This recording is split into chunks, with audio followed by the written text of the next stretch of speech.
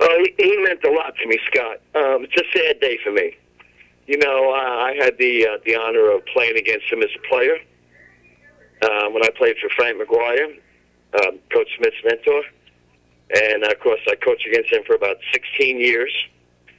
And when I first came into the league with Mike and Jimmy, you know, Dean Smith had set a high standard for everybody. And he was king of the hill, and we all had to beat him to be successful.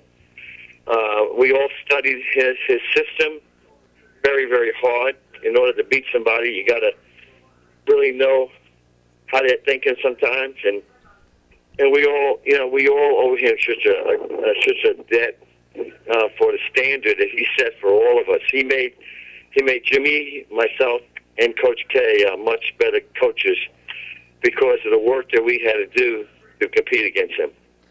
What was that like in '09 when he came and talked to your College of Charleston team? He was already starting to get sick, but he came and talked to you guys, made it over to the Dean Dome to talk to your team.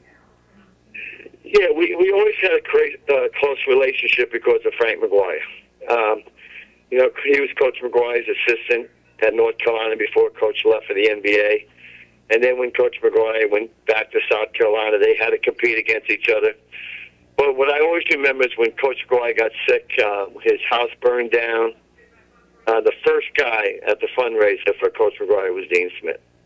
He had incredible loyalty. He was, you know, so organized, so creative. His players loved him. He really meant a lot to me. He was really a great man, and I'm not just saying that because he just passed away. I said that many years ago. Again, I knew him very well. I played a lot of golf with him after he finished coaching, and we had so much fun.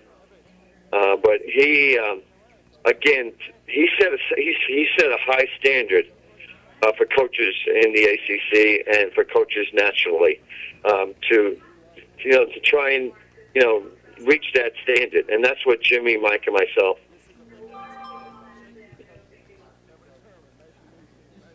Thanks, Bob. I really appreciate it. Thanks so much. All right, Scott. All right, great talking to you. Sorry to hear about your loss. Frank